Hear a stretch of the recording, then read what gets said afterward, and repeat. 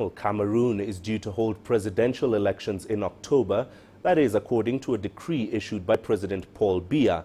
The incumbent is Africa's oldest and longest-serving leader. The 85-year-old has not declared if he's running again, but supporters are urging him to do so. His current opponents include main opposition candidate Joshua Osih and lawyer Akere Muna.